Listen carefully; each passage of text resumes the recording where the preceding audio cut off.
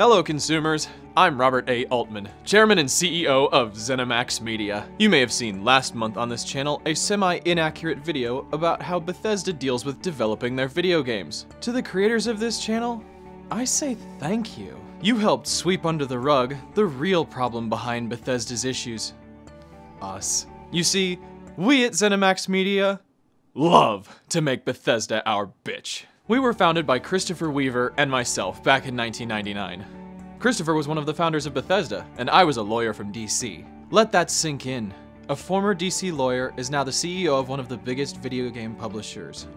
It's like I sold my soul to two devils. The Elder Scrolls Arena was a fairly popular game back in the 90s, but the bugginess of Daggerfall and its two spin-off games left Bethesda nearly bankrupt. That's where we came in, and now you can see why we lord over Bethesda with an iron fist. We saved them from becoming bankrupt.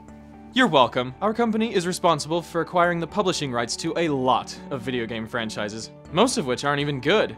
But we still let our little baby do what it wants to with its beloved Elder Scrolls series. I mean, to a certain extent. We had to crack the whip really hard to get Morrowind and Oblivion done within the next century. It's probably the only reason why we're still attached to this company. Yes, we own the rights to both those games. We even got the rights to the Fallout series from Interplay. It was a way to let our little slave child stretch its creative feet, applying the world of Elder Scrolls to a post-apocalyptic future. But Bethesda had to go all prima donna on us and delay finishing New Vegas to work on another Elder Scrolls title. So we brought on Obsidian Entertainment. You know, the people who ruined Knights of the Old Republic 2. If you think Bethesda makes glitchy games, go check out their track record. But Bethesda sure showed us. They finished Skyrim entirely without our help, and it was a commercial success. Fantastic, Bethesda. Fantastic. It's like you've distracted your entire fan base from the fact that you haven't finished Fallout 4 yet. Look, I know we sued Interplay because they wanted to make Fallout Online, but it's okay.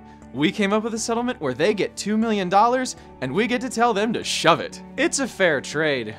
It's also the reason why Fallout 4 probably won't be completed within the next millennium. But we wanted something bigger than a commercially successful video game.